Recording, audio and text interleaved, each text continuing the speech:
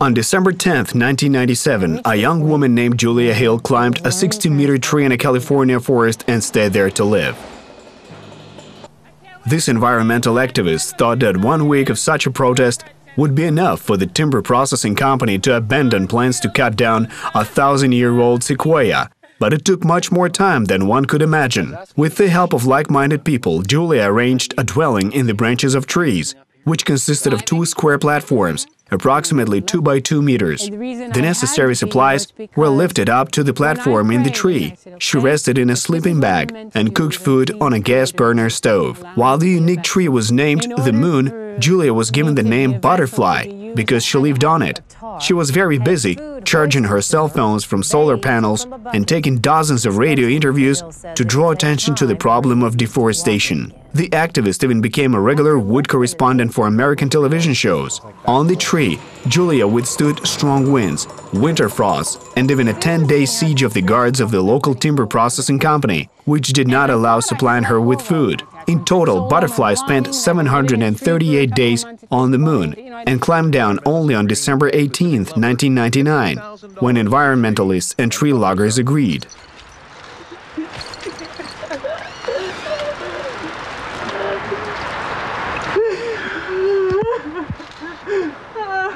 As a result, the sequoia and the area around it were preserved, and the collected charitable funds were given to the local university to study the problems of reforestation. Julia Hill's living conditions on a tree can hardly be called comfortable, but if she had the opportunity to address to specialists in this field, she would definitely not have frozen from the below 0-degree temperatures. I design and build tree houses. My company is the first one that began operating in Ukraine and is the only one which specializes exclusively in the narrow sphere of the construction of tree houses. Svetlana Dzuba is indeed the first person in the country who began to develop this type of housing that differs significantly from standard amusement parks. The Western fashion for full-fledged houses that are built on trees has only just recently captivated the interest of Ukrainians. These are no longer children's hovels with some kind of slides or some very simple buildings. These are architectural constructions that have all the modern amenities and conveniences: a bathroom, a shower, a jacuzzi, and a fireplace. In other words, installation of such luxuries of an ordinary house can be easily installed in a tree house. Is it possible to equip such housing without harm to the tree? What foreign exhibits inspired Svetlana to start her own business in this sphere? How does the process of creating a tree house differ from the construction of an ordinary house? UATV took an exclusive interview with the builder of such tree houses, who revealed a new form of ecological architecture to Ukrainians. The current fashion for tree houses appeared in the mid-1990s in some European countries and in the US. This culture is widely developed in European countries and in the US. There is even a new term, tree house. One time we were in such a house. It was a hotel in Spain. We got such incredible feelings as if we were sitting in a real house. Here is a bed, here is a toilet, here is a sink. Here you can live, watch TV. You can have lunch, dinner, and then go to sleep. All these amenities are inside the house that, believe it or not, is built on a tree. You are surrounded by a forest, mountains, and a lake, and there's nobody else near you.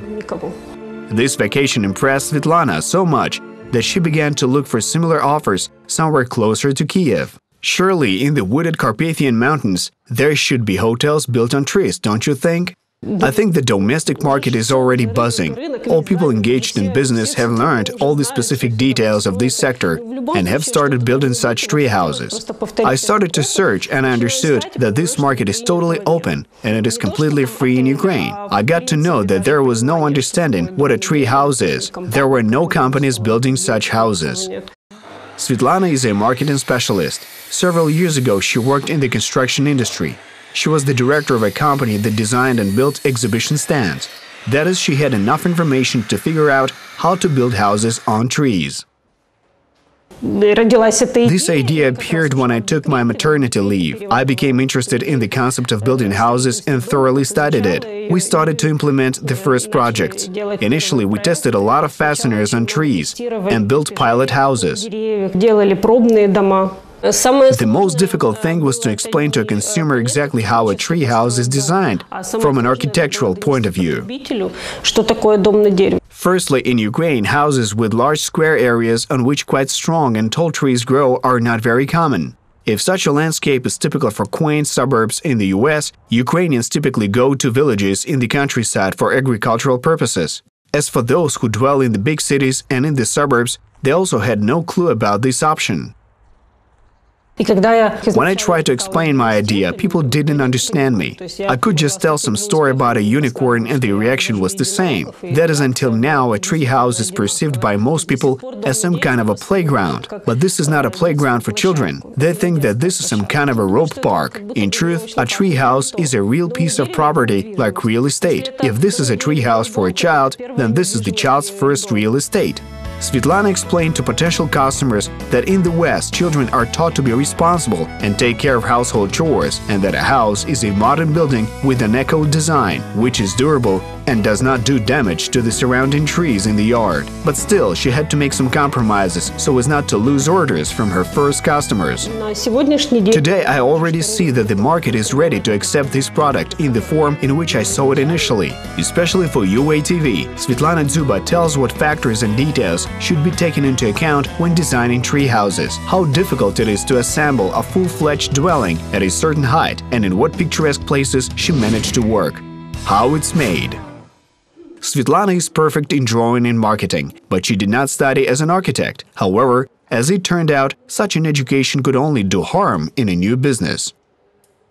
If you build a house on a tree in compliance with the state building standards and codes, then this house will not last for long.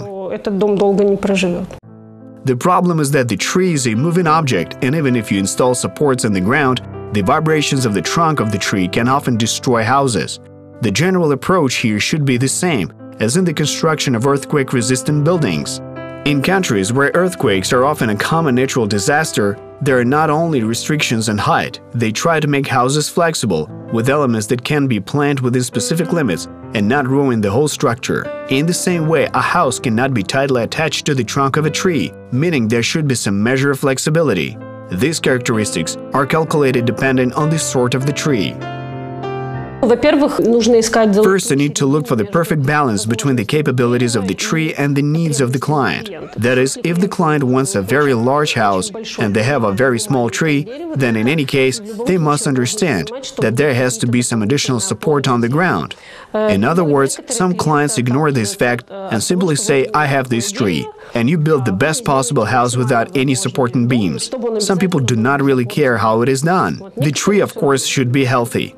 According to Svetlana's experience, a tree trunk with a diameter of 35 centimeters is enough. It is necessary to take into account the screen area of the structure at a given height, so that the house doesn't sway too much from the wind. Each project is individual and adapted to a specific tree. Svetlana calculates what materials and accessories she needs and orders them in her workshop.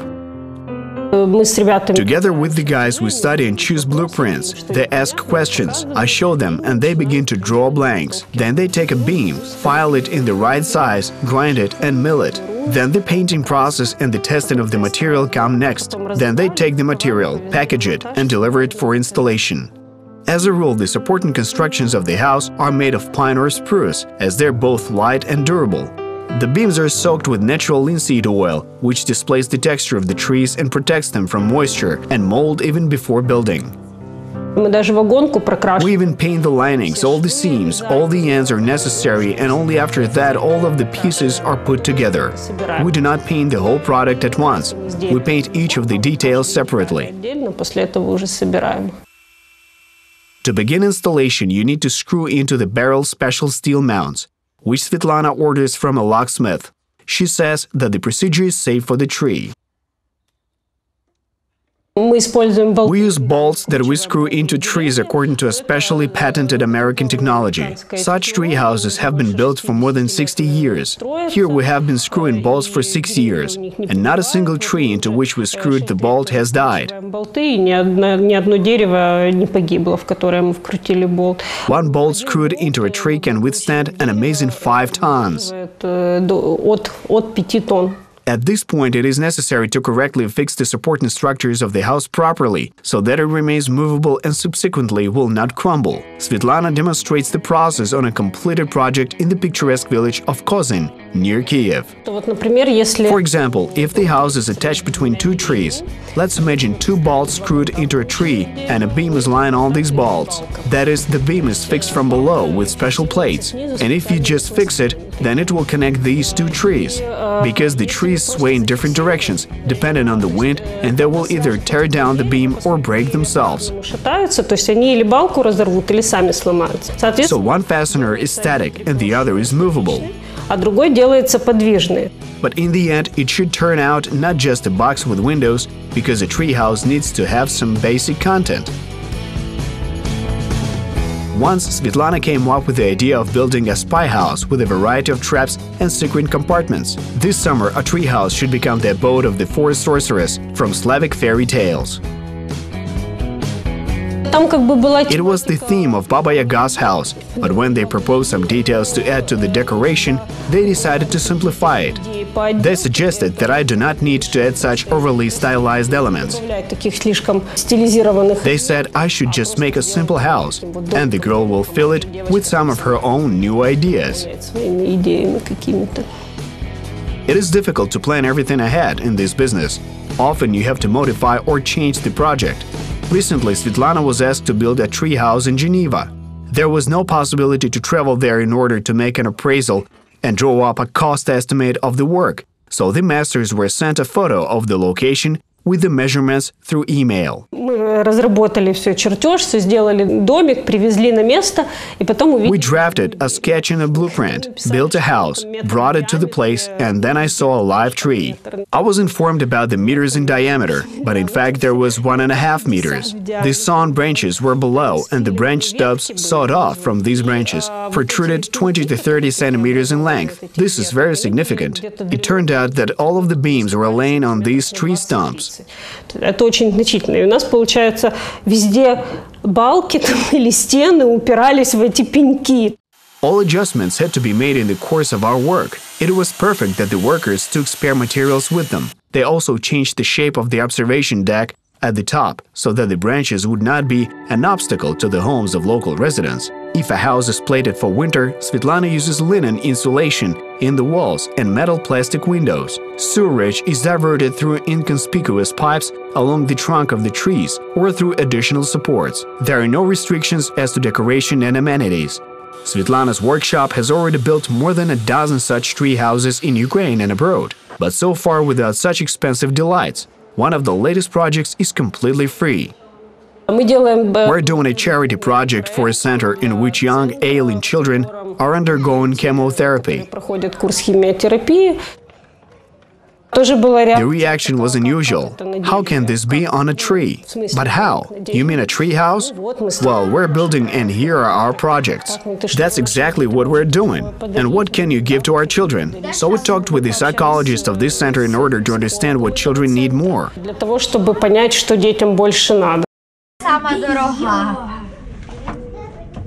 They also interviewed our children. The children asked for a kitchen. They made a kitchen for them.